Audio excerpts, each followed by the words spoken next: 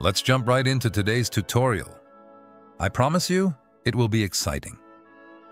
First, you'll be working with WAN 2.2 for the very first time, in a workflow that's been specially optimized to replicate viral TikTok dances through motion capture, an essential step if you want to boost your reach on social media.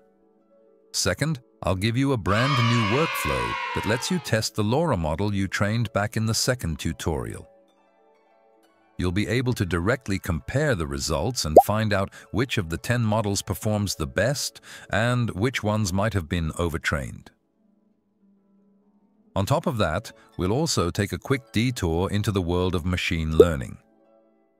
This extra bit of knowledge will help you choose your training images much more effectively so that your LoRa delivers the best possible results later on. So, grab yourself a coffee, sit back, and let's jump right in together. Let's start with one of the most exciting innovations in the recent AI industry. WAN 2.2, an open-source video generation model. In today's workflow, we'll be using it to replicate TikTok dances. The principle is simple. We upload a video whose movements we want to imitate. With the help of depth capture, those movements are precisely extracted. Then, in the image section, we upload a reference picture of our influencer. Important. The picture should look as similar as possible to the very first frame of the video. You have two options here: adapt the image to the video or adapt the video to the image, for example, by cropping it in CapCut. Here, you can see the key settings in the workflow. The two most important areas for you are the prompt section. Adjust the core prompt of your influencer here and also describe the movements and environment. By core prompt, I mean the shortest but most precise description of her appearance, without unnecessary details. The WAN 2.2 Fun Sampler node. These are the settings that gave me the best results personally. I especially recommend enabling TeachH. This saves the intermediate steps of the first generation, which makes the second run much faster. Once you've adjusted your settings, simply hit Run.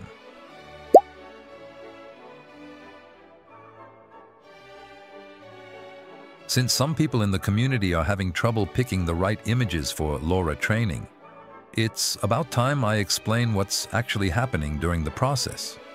Don't worry, I'll keep it as simple as possible. At its core, machine learning, and therefore LoRA-Training, isn't as mysterious as it sounds. You provide the algorithm with so-called data objects. In the case of LoRA-Training, these objects consist of an image, a prompt, and a lot of additional metadata. The algorithm then tries to create the best possible function out of these data objects. In statistics, we call this a density function. The goal, to be able to reconstruct the training data as accurately as possible.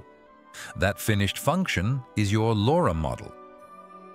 With this function, your LoRa, you can later interpret new data. Here's how it works. You select your model, input a prompt, hit Run, and get a brand new image. It's very similar to a mathematical function you might remember from school. You plug a value into f of x and you get an output. Now, for this density function to work well, you need a balanced training dataset. That means the algorithm must have enough references across the images to understand relationships. Example: if your dataset only contains front views, the algorithm has no reference for a back view. Two things can happen. It still tries to generate a back view, but it looks different every time. Or it never generates a back view at all because the function is overtrained on front views. The bottom line? Your dataset should be designed so that the ratios between the reference images are as balanced as possible. A great example, and one I personally recommend, is the 360-degree workflow. I used it to capture my influencer in close-ups, medium shots, and full body shots, all from every angle.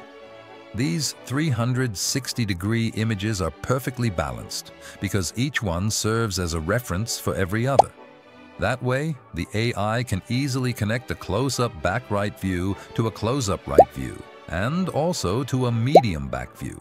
At the same time, there's still enough room for interpretation, which helps avoid overtraining.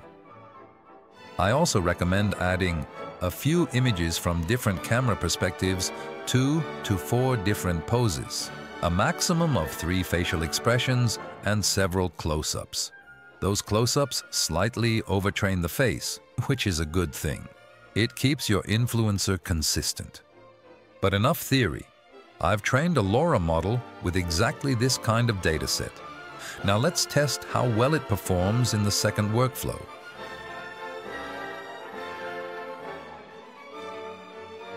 There isn't much to explain for this workflow. You only need to adjust 2 nodes. The most important part is the prompt section. I recommend using 3 different prompts. Your core prompt.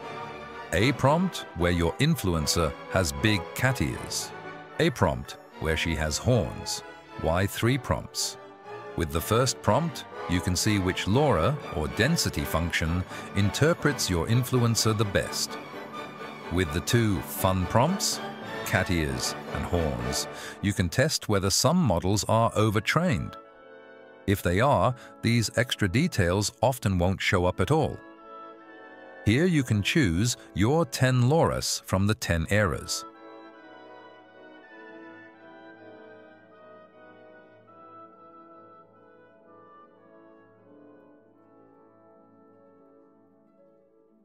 Once you've generated all 3 prompts, overlay the images and decide which LoRA performs best overall.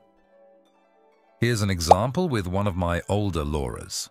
You can clearly see that starting from epoch 8, it became overtrained. With every additional epoch, the horns were generated worse and worse, until by epoch 10, they didn't appear at all anymore. Congratulations! You've just completed Chapter 1. Today, you worked with WAN 2.2 for the very first time and learned how to generate TikTok dances for social media.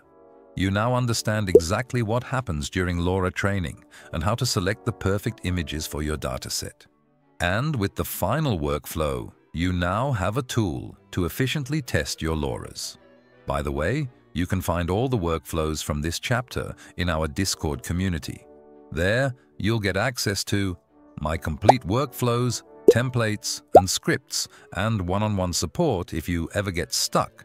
So, if you're not a member yet, now's the best time to join.